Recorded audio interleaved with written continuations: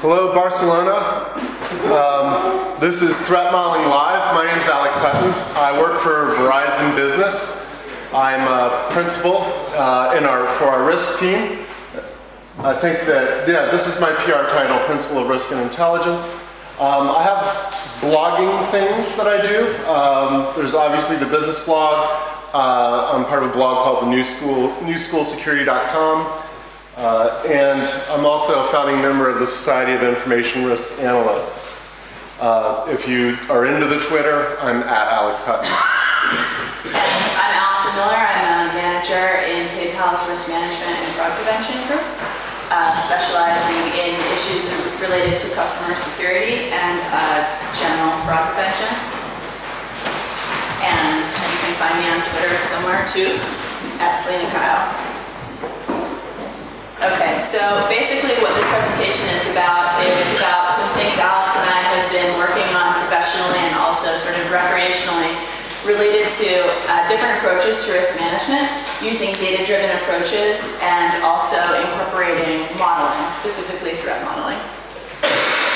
So to sort of kick things off, I just want to describe to you a little bit about what a model is. In my world, a model can be anything that you use to understand or predict how behavior within a system. So anything it can be driven by statistics. There's a lot of statistical models used in fraud prevention, for example, but it could also be a more design-driven model, something that allows you to understand or have good expectations about what is actually going to happen within a system.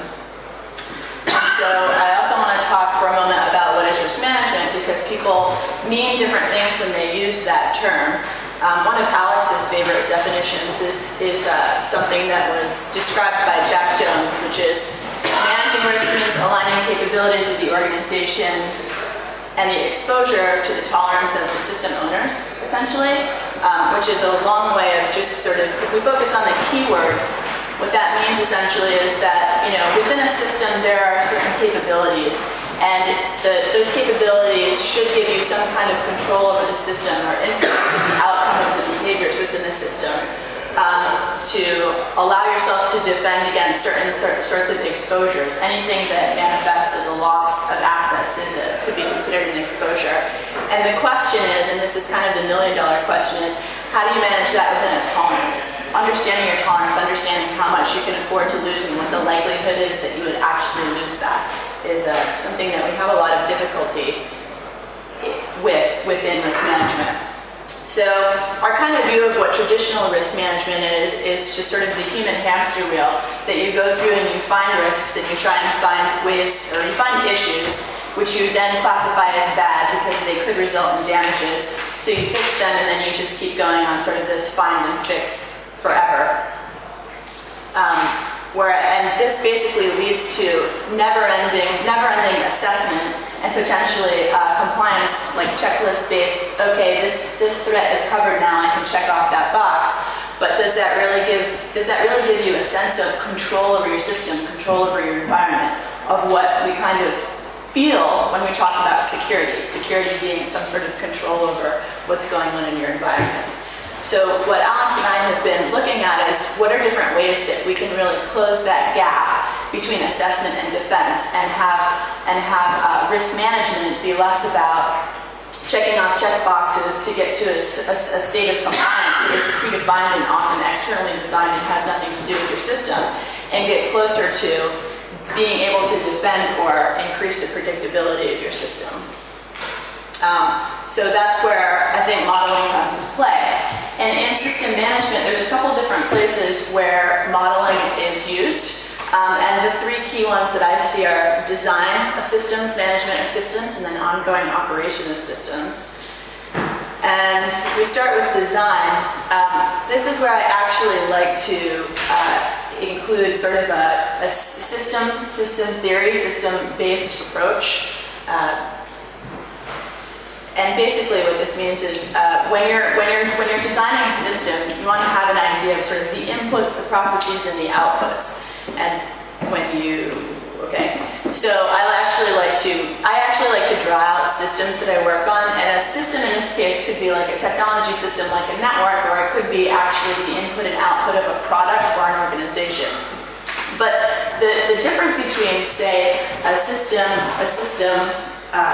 model and a system map is that a map is kind of fixed.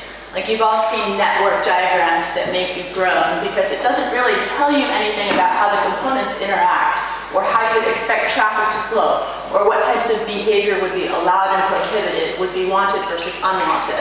So system models are different than maps because they include some sort of understanding of what the dynamics of the system are. And the other thing that I think is sort of interesting about using a system-based approach to design here is that where systems get really complex is in the boundaries, where systems interact and interconnect. That is typically where we see a lot of risk as well, right? The risk in information security is not usually the connection between 2 points, it's the actual endpoints themselves that are where you get the complexity and then the risk. If you think about how a lot of us learned security management, we've learned basically a perimeter defense. You have a system, and maybe you have some folks interconnecting to you, but basically you can draw a boundary or a border around your system, and then you harden it, and you keep the bad stuff out and keep the good stuff in. But none of us work in organizations like that. I mean, none of us work on systems like that. The systems grow and progress and evolve because of their interconnections with other systems. So if you work for a business and the system that you're managing is a business-related system, you're going to have users, you're going to have partners, and you're going to have customers all connect to you. That's where you get the value out of your system. Which essentially means that that perimeter that you've been talking about, wrapping your arms around your own system, is extended past the limits of your own actual control, right? Because how many of you can really control your end user systems or your customer systems? Anyone? Because I'd like to know how you can. And of course, what we often see happening is that when your system is being attacked, maybe it's your network, maybe it's not, but when your system is attacked, don't they come in through those legitimate connections? Of course they do, because that's where the complexity is. That's where your control breaks down. It's not necessarily you can't necessarily harden a perimeter of an actual dynamic system. Okay, so now we move into management. So there are some different types of models that are interesting here. And I don't know if any of you are sort of risk and data geeks, but there's a really popular book right now by Douglas Hubbard called The Failure of Risk Management, and one of his great quotes is that risk management that reacts to yesterday's news is not risk management at all. So, of course, agree to that, sort of shutting the barn door after the cows have left. That's a waste of time, perhaps, but also if you don't know history, you're doomed to repeat it. So one of the things that we seek to do in managing system is actually sort of instrument the failure points so that you have a feedback loop so that in the future you can avoid repeating failures. And that is where metrics come from. So in some ways people react against this concept because that boils risk management down to quality control, but really understanding your failure points and understanding your performance against some kind of baseline or expected level or tolerance is what management is all about. Risk management is quality control. Okay, well. That's just my opinion. Quality control, but defining the actual tolerance of quality is, of course, a challenge. All right, and the final place where I want to talk about using models is in operations. This is kind of close to what I do on a daily basis, doing fraud prevention. We actually have a lot of systems in place that evaluate things happening in real time and then make a decision.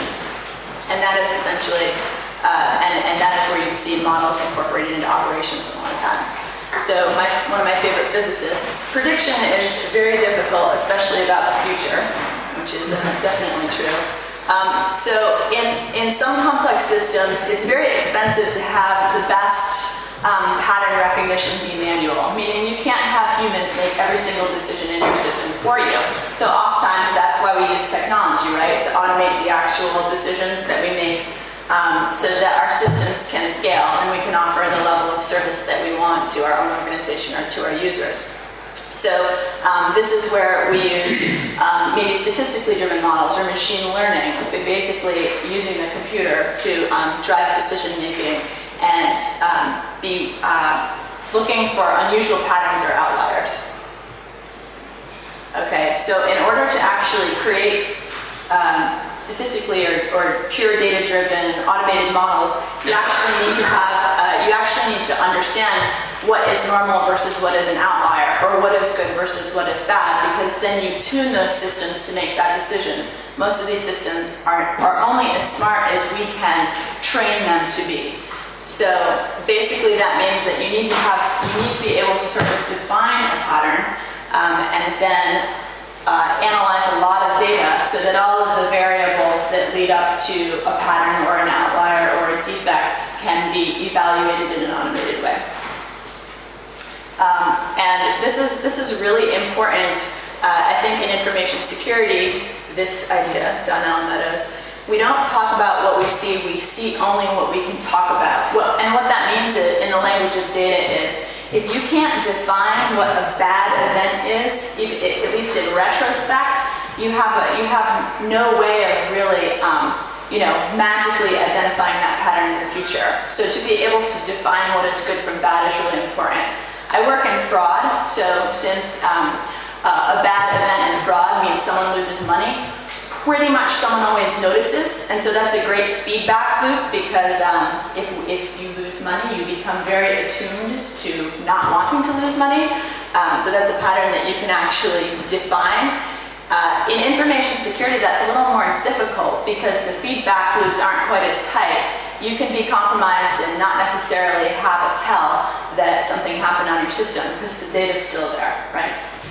So in any case, if you're going to be using data-driven techniques, you have to be able to have the data that you need to sort of tell good from bad. And I'm going to turn this over to Alex now, I think. Yeah. Thanks, Allie. So this is interactive with the audience time. How many of you guys have actually done something called a risk assessment? Either performed it for a customer, performed it yourself? Great. Let's just hear from some of you your favorite risk equations.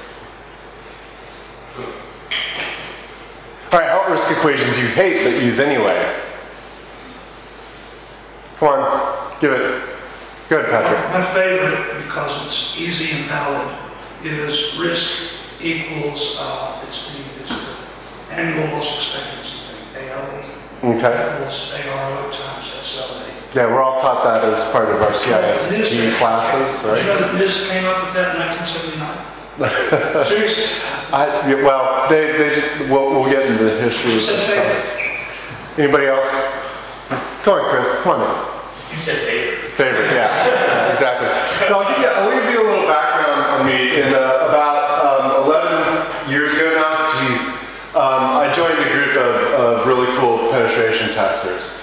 They actually, before I'd been doing the black box testing for a product that I was PM of, and they said, hey, there's some money in this, let's try it. And so a couple of years after we started doing all these vulnerability assessments and penetration tests, they said, do you know that if you make up risk statements, people will pay more money, right? And so all of a sudden I had to figure out what this risk stuff means and explore NIST and explore Octave and FRAP and CRAP and all that other stuff, right? And I can promise you that for the next couple of years, I would go out, I would do these risk assessments for clients, and I don't think I had one defensible risk statement. Everybody bought them, don't get me wrong, right? We would argue about whether it's yellow or orange or red or green or whatever it was, right? But at the end of the day, none of them would really stand up to anything that would be considered real scrutiny. It's more of a feeling thing. So I've had this problem for a while now, and I wanted to discuss with you guys something. Basically, what I've been on in my journey is understanding, first, we're looking at risk using this Dutch model. Patrick talked about about how ALE came out with this and all that stuff. But basically, Dutch wanted more land, but there's this thing called the sea, and the sea happens to have this habit of reclaiming land every so often. So they wanted to figure out why and how and all that stuff. So they created this likelihood and impact statement many, many years ago. You know, it's basically, and that's what we've all adopted up to this point. And it's a very engineering and physics sort of background, right? Or economics. Or economics, if you'd like to think of it that way. It's been applied and so forth.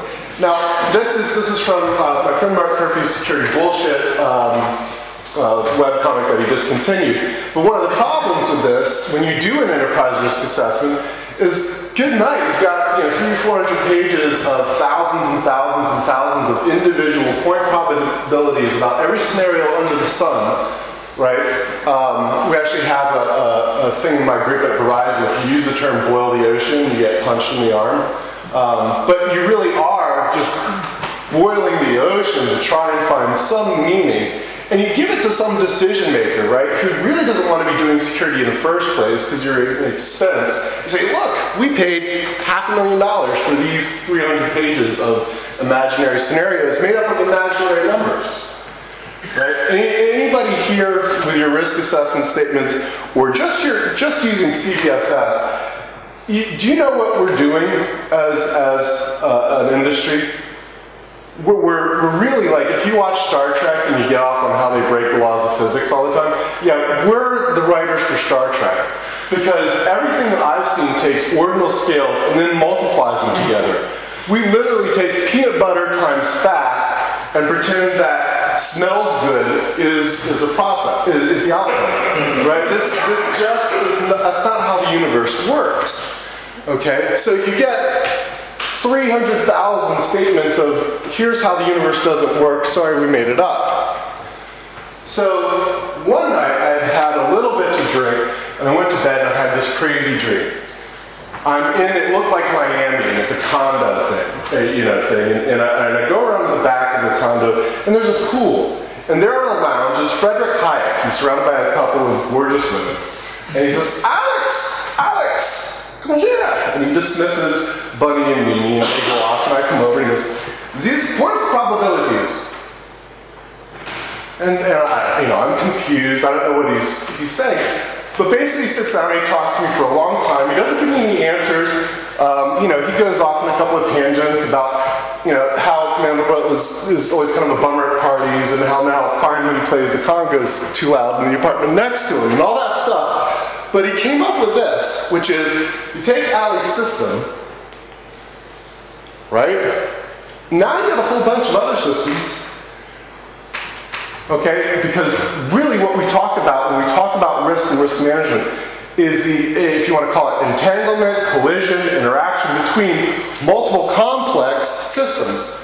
Worse yet for us, in our ability to strive and secure and defend, they're complex adaptive systems. Right? How many times have you, with a customer, or has somebody used with you the idea, the phrase intelligent adversary?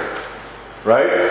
Rings true for just about everybody, right? That's this adaptive bit, right? And so what Frederick Hayek said a long time ago was, hey, for complex adaptive systems, you just can't make point probabilities.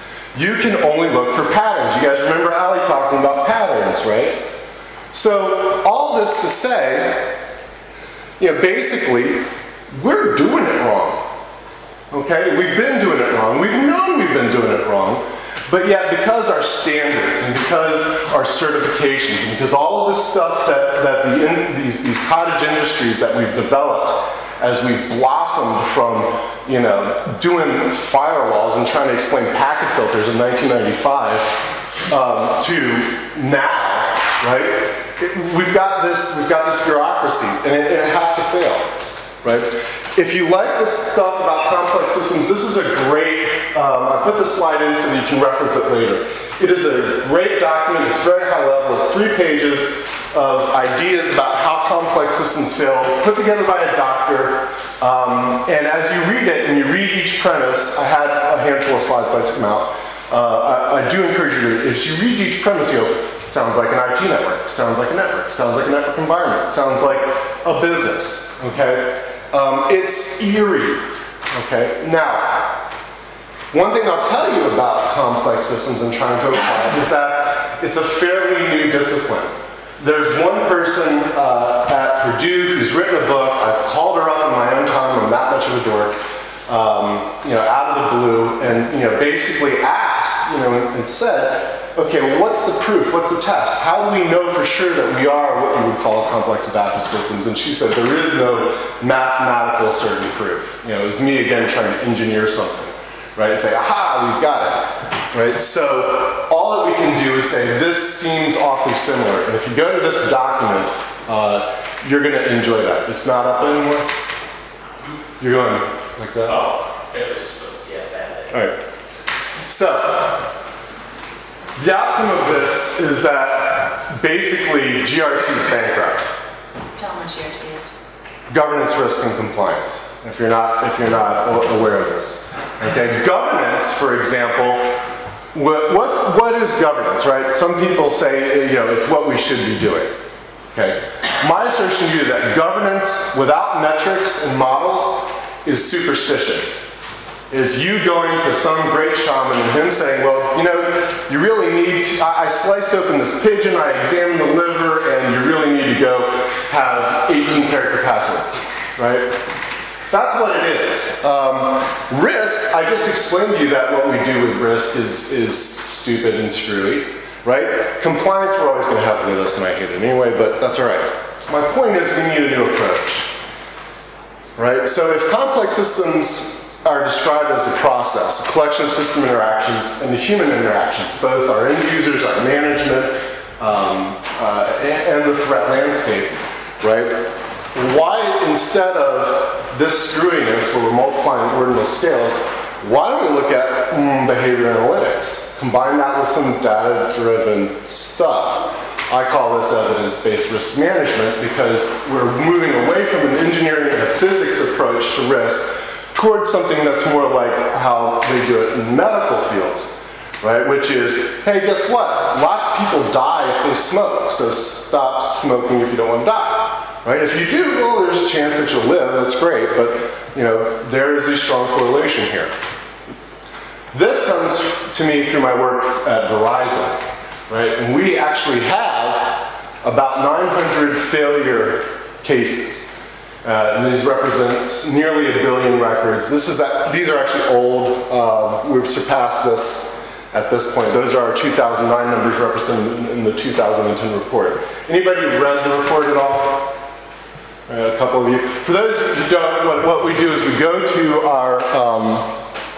our incident response team, and we actually have a questionnaire that we give them, right? We give them training on how to answer the questions and so forth. And so it's sort of, Dan Gare called it epidemiological, but it really is a wonderful examination of how incidents and failures happen and the characteristics that we put that. To do that, we had to create a framework that takes that incident narrative, the bad guy did this, did that, did the other thing, and create metrics out of that. That's where we'll get to threat modeling. So we're sharing our framework now. It's open under what I could get our lawyers to get as close to a Creative Commons license. And you can use it as you wish, please, and we hope you will. There's a wiki that has all the metrics and what they mean and all that stuff. And so the framework has demographics. We collect information about the company, their size, their industry, the size of the security department as a shadow metric for kind of their budget. Incident classification model, which I'll get to in a second more, but that's an object model that kind of does that narrative, translates it. Discovery and mitigation stuff, how long did it take you to get owned, realize you were owned, how did you realize you were owned, and that sort of thing, and an impact model. What's cool about this is the object-oriented event-driven model. So we think of incidents as objects, event objects. And each event object has 4 A's that we use. It has an agent, an asset, an attribute, and an action. And so what we do is we say, okay, so agents can be external, and there's metadata underneath all of these, right? Well, for example, in web hacking, we're using the WASI stuff to describe it. But you take that narrative and you create incident metrics out of it, right? And then once you gather enough, you've got an actual data set. Right? And I think this is important because a lot of people who want to throw away risk say, well, just tell me stories, right? Give me an anecdote. I want to take anecdotal evidence. I want to go to management and say, this happened over here. Don't let it happen here. Well, that's really cherry picking out of your sample, right? Once a neighbor of mine dated Cindy Crawford. That doesn't mean I'm going to date Cindy Crawford, right? So what you end up with out of this is behaviors. This is our current data set. And these are the action types that you see along, and this is trends from 2005 to 2009. And what's awesome is that spike in malware at 2008 in the use of malware, that corresponds to another spike in the use of custom malware. And so all of this stuff is in that report that you can look at, that you can utilize the data set yourself. It's freely available. We don't even make you register. We fought with marketing to get that privilege. But that gives us these understanding these behaviors, and that's just one metric that we have, right? That gives us the potential for pattern matching. And good Lord of the dance, right? We might be able to do patterns, remember Ali talked about patterns, right? And use them in models that is real risk management, something that's operationally proficient. Those of you who run a security department or risk team, how many times does your risk analyst picked up a piece of paper, run down to the SOC going, there's a 20% chance the mail server's going to get owned, quick, you know. That doesn't happen. It's just not applicable. There's a disconnect. And we're hoping to bridge that. We're hoping to bridge that, and I want to show you how to create a threat/risk model using Verus today. This is something that Allison had developed, and what I want to do is take her narrative and talk about it in Verus form. So do you want to introduce the Yeah, sure. So this is essentially a model that, a system sort of model that I built when I was trying to map out different ways to commit fraud. So this is the fraud slide. If any of you have questions about fraud, like ask it before we move off the slide. So what I initially started doing is I was doing a threat tree diagram. I don't know if any of you remember Schneier's paper from 1999, but he basically took like an Ishikawa decision tree type thing and he's trying to map it out. And he was actually, one of the things that was interesting about that was I was trying to figure out if there was a way that you could actually enmesh probabilities in that. But I thought, okay, well, I'll take this as an approach, and I started mapping it out.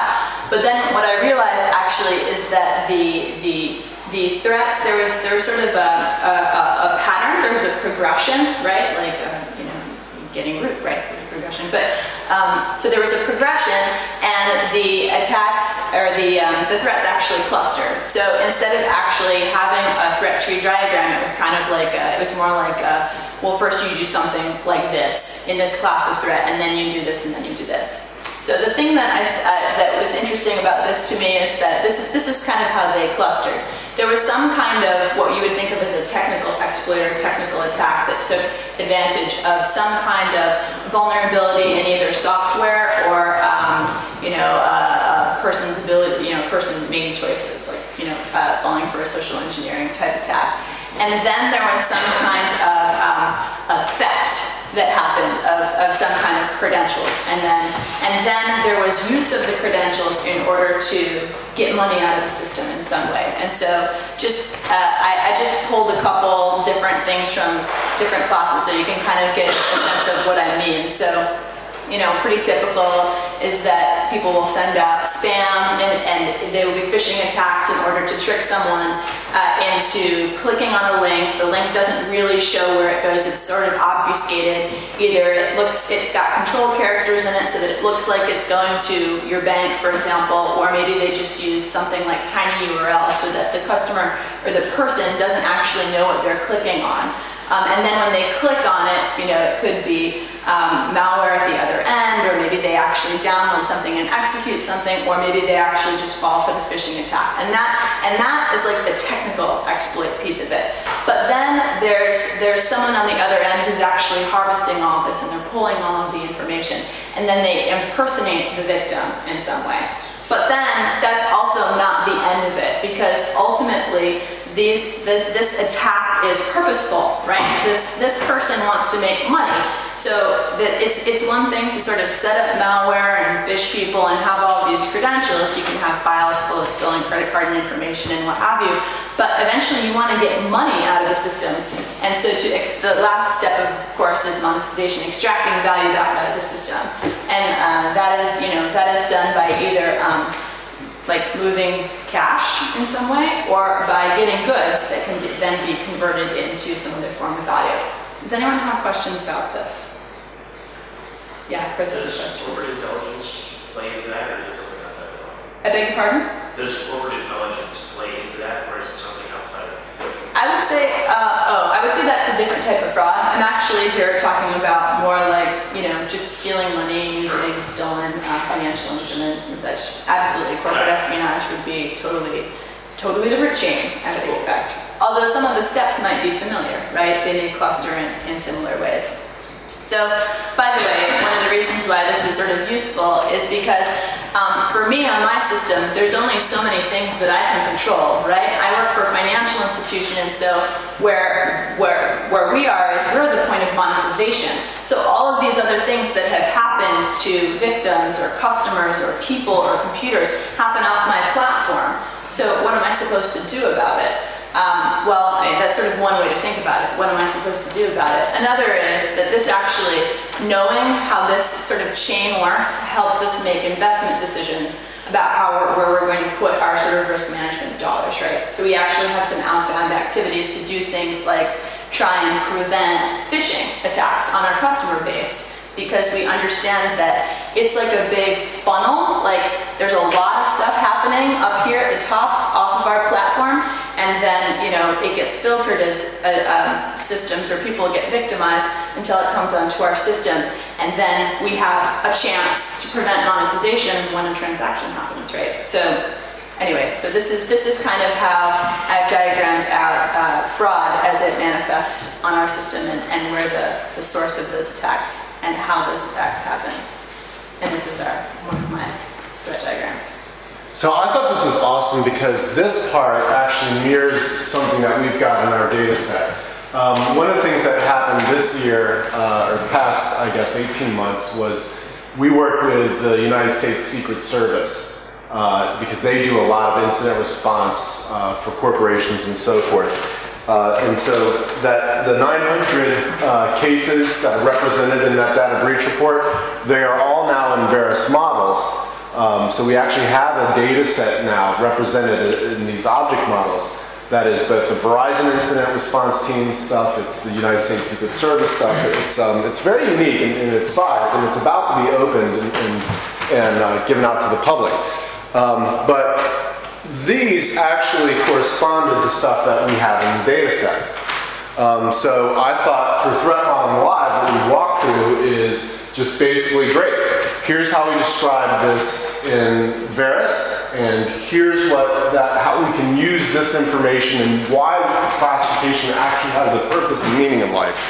So we see 3 events, Verus events. In addition, we can describe 4 separate fraud events. So we have a 7-object model. All right, and the first, we'll use those 4 A's from Verus to describe it. In ours, it was, we had an agent that was external organized crime from Eastern Europe. What did they do? Well, the action was a social attack. The type was phishing. The channel was email. The target was an end user. Right? The asset was human type end user. And the attribute was integrity. One of the things that you'll note with the attribute section is that unless it's an availability event, you actually get integrity, and then you get confidentiality if you think of it, if you want to think of it that way.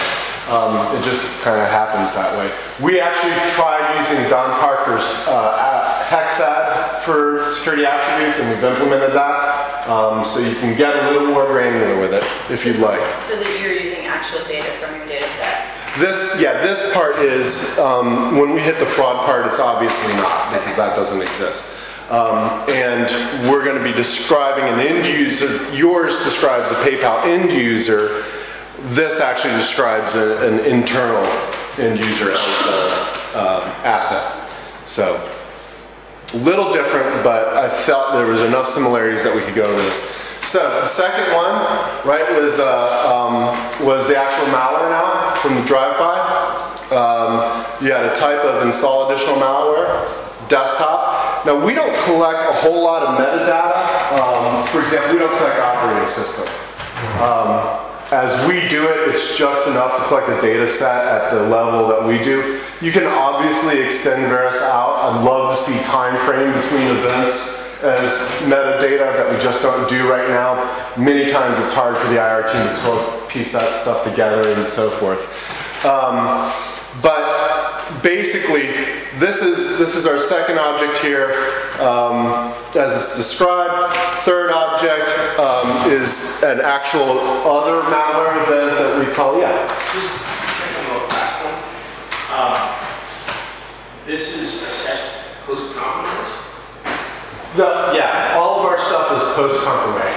So I'm just, in my head, trying to figure out the modeling mechanism for, I guess, premonition, right? Like trying to understand how a modeling mechanism plays into future pieces if you can't identify agent and action.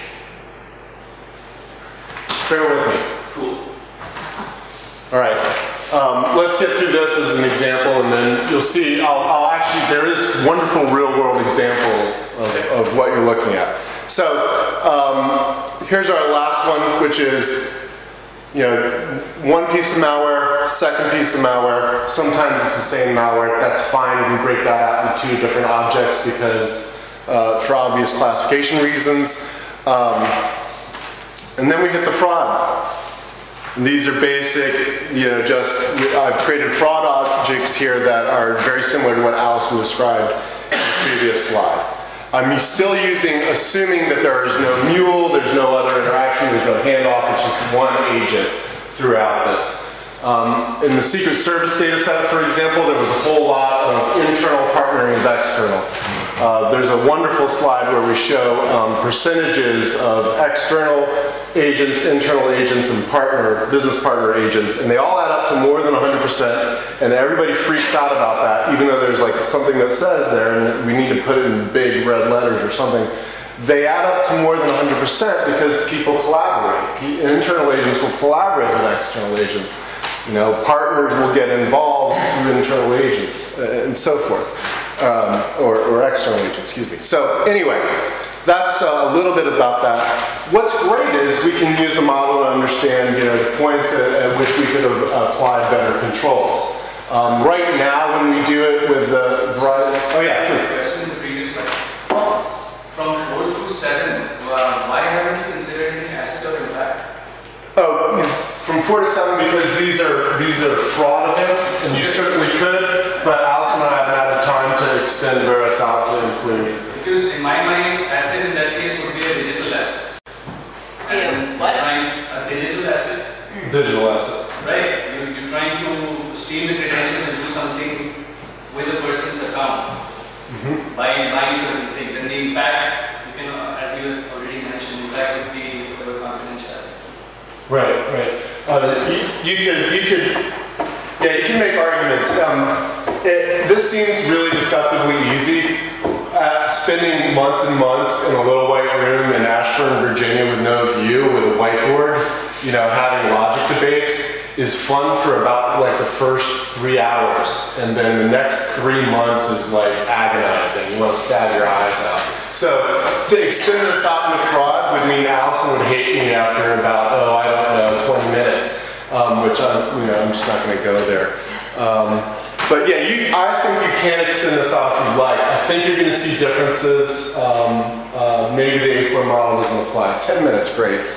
Okay, so One thing that we do is we actually have the IR team guys come in and give a post-assessment, and they give qualitative, highly subjective descriptions about what could have fixed stuff and so forth. What's awesome is you can actually take these, especially if you've got a great data set, and you can say, well, gee, you know, we could have had additional controls at different events in the object chain, right? The end user could have made some better choices. Don't click on the stupid link, right?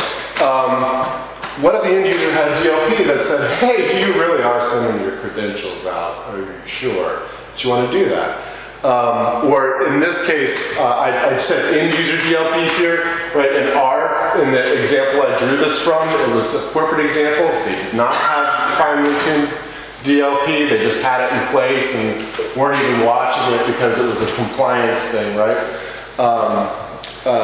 So the NCUA said, put it in, right? That was the compliance thing. They just had to have it installed. They didn't have to be watching it. Yeah, it's like IDS, right?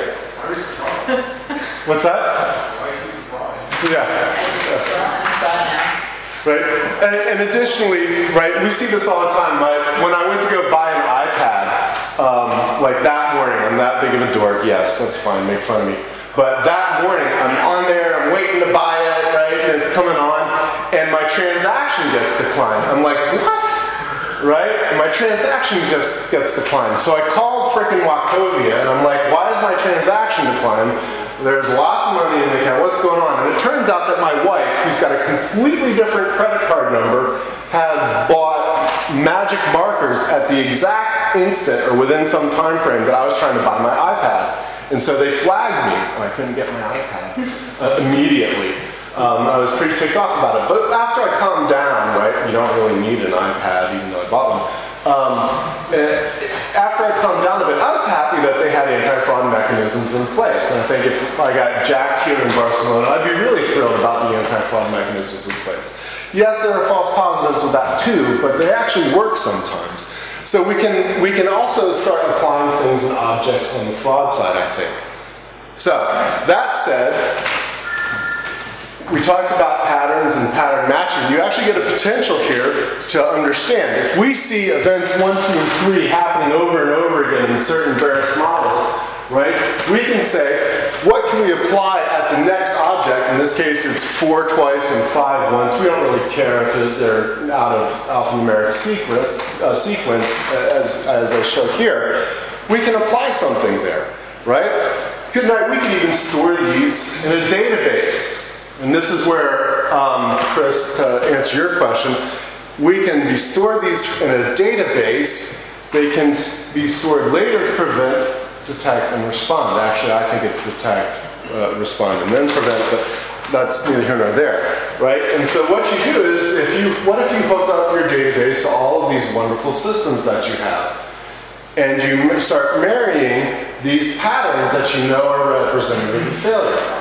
Now, before you think that this is really academic and who's going to do this, they're not using Verish per se. They've borrowed some stuff. They've borrowed a little fair stuff, Patrick, but there is a large regional bank who has a ginormous VI instance who's defeating Zeus because he's looking at system behaviors, sucking it into a VI instance, and then spawning anti-fraud processes out.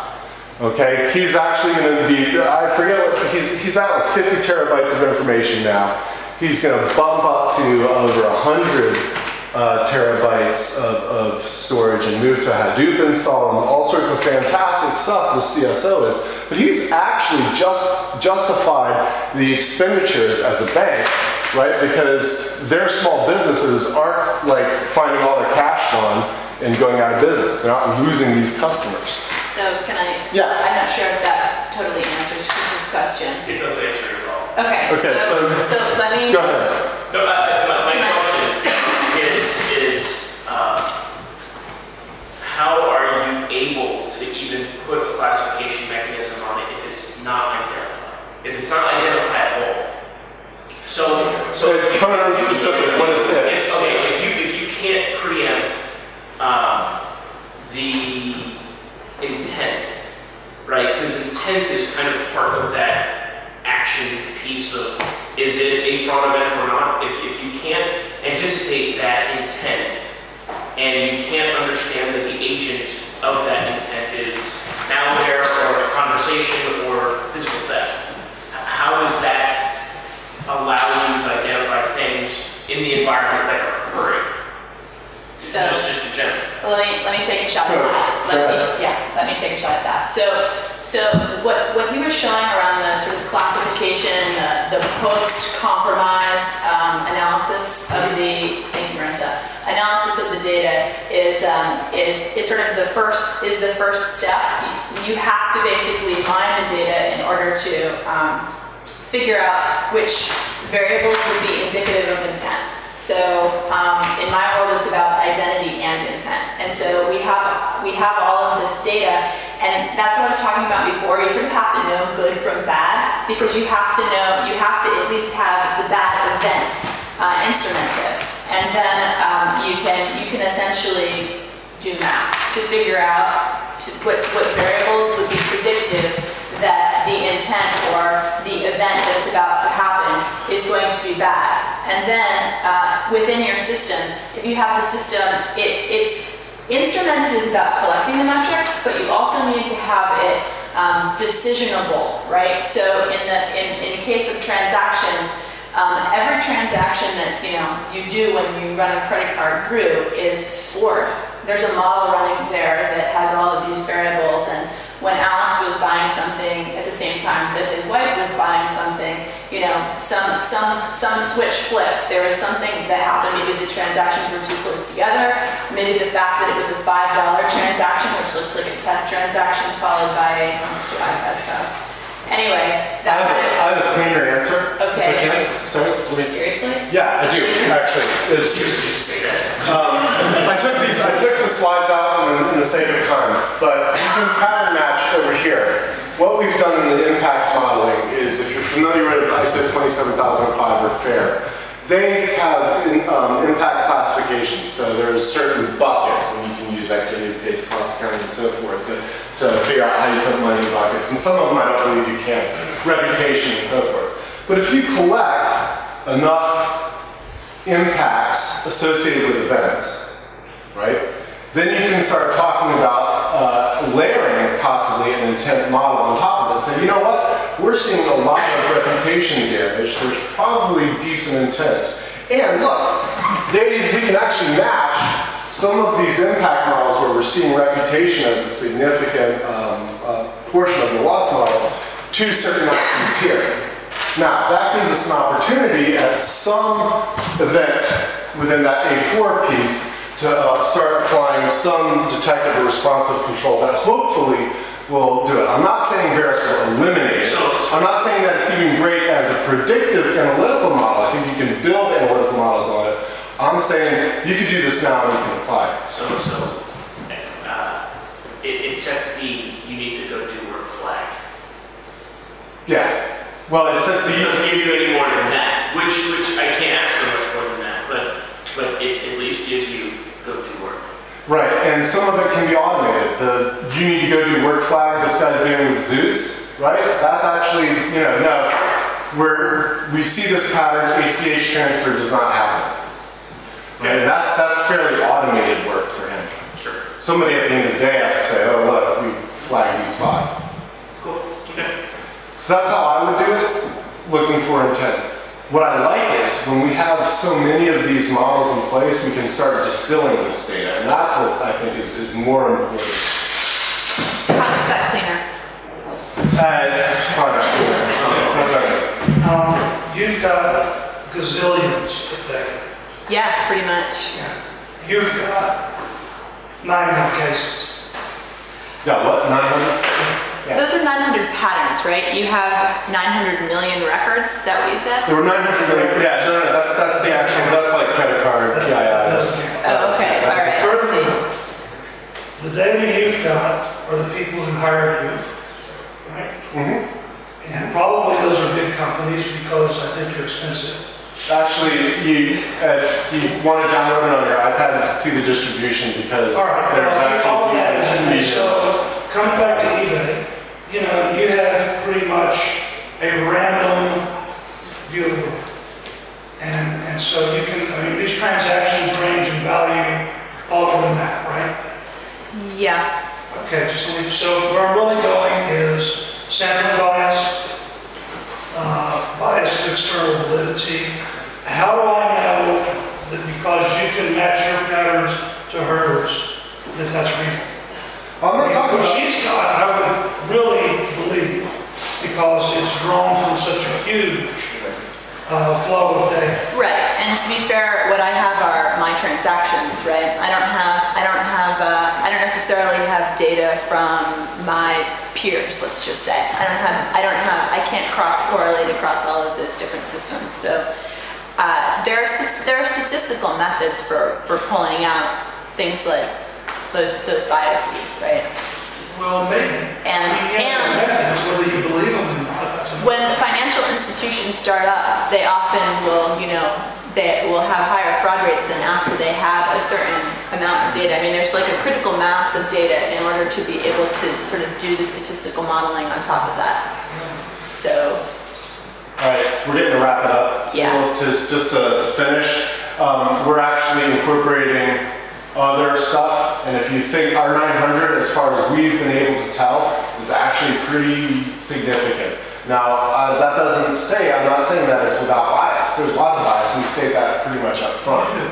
Yeah, but I'm not so sure, as I look at the actual event models, that those represent bias. Because what you're talking about in terms of you have to separate. You're making the inference that impact, and we'll call it likelihood, but the impact model and the event model are they are only informative when linked. Well, I guess what I'm saying is I think you can break out, because methods and intelligent attackers and that sort of thing, it doesn't matter if you're for a healthcare record or IP or whatever. That intent thing. So anyway, that's. I think you can do that and not worry about the sample bias as much. So and also I would say that yes, I have a lot more data, but I'm also trying to build operational models that are going to automate decision making. But a model, just in the abstract, a model is something that you can use to make your system more predictable. And I think that the amount of data that Alex has, using the framework that they've created, is something that can help people make decisions and make their systems more predictable. Maybe not as predictable as mine on a transaction level basis, understanding the probability that the transaction is going to be fraud. But to make it more predictable, keep waving your hands, Marissa. People, people know. We're good. Thank you very much.